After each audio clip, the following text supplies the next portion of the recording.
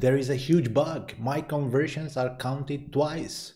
I just installed Conversion API and everything is doubled. What's going on? Is this a serious problem? Is there an issue with Pixel Your Site or with Facebook or with Conversion API? I'm Cristian Stoicescu from Pixel Your Site, and in this video I will explain a very important thing about how the deduplication works and how Facebook shows you data about events inside your events manager. As you will see in this video, there is something quite misleading in the way Facebook shows data about the number of the events they received. Why is that? Well, the reason is simple. They have, let me show you. They have this section in the events manager where we can see the number of events Facebook gets. So, for example, this is purchase, and right here I have 18 purchases. But chances are that in reality there were less than 18 transactions on my website. In fact, there were probably 9 transactions in this specific case, but 18 purchase events. And I have users and clients that see this information, and immediately they contact us saying that there's something wrong with the plugin, there's something wrong with Conversion API, their transaction numbers are wrong and inflated, and of course they want to find a solution really fast. But in reality, the numbers here are for the total events received, so not processed. And there is this text right here explaining the situation. Before being processed, some of the events received may be discarded as a result of deduplication, data policy, and regulations. The important thing here is deduplication, because when you send Conversion API events, in reality, you or we send a pair of 2 events, a browser event and a Conversion API event. Each event will have the same name and the same event ID. When Facebook gets an event with identical name and identical event ID, one sent by the browser and one sent by Conversion API using Conversion API, they will deduplicate the server event. So only one of the events will be processed, the browser event. So in this case, yes, the total number of events is 18, but the processed number of events, it will be 9.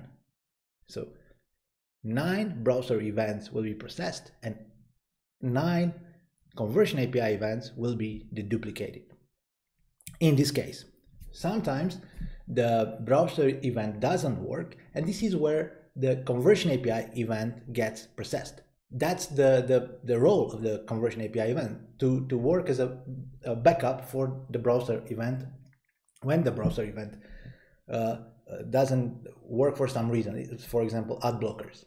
So in this particular scenario, you will see 18 events received, but this doesn't mean that Conversion API events are processed. No, they will be deduplicated.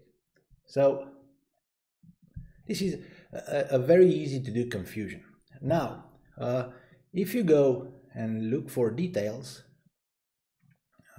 right here, and of course I don't have enough data, but oh yes, I do. Recent activities. If you go here on recent activities, you will see the events that were processed. And in my case, all the browser events were processed and none of the server events were processed because there was a browser event in place. So actually this is the real data with processed events under recent activities. And you can move your mouse over the URL and you'll see almost the full URL without some parameters. But you will see the URL where the event was triggered, and it will help you to understand if some events were sent twice. Okay, so This is an easy way to explain the problem. If you see such inflating numbers, don't worry. Look careful and try to understand if there is a problem for real, or if just the way Facebook shows us data about events. Again, it's important that all your events have the same name. When you use Conversion API, the pair of events, browser and server, have the same name and the same event ID. If you use Pixel Your Site, we will take care of things. But sometimes you do have a problem with the duplication, where the duplication doesn't work. And this is when you install events using something else, not just Pixel Your Site.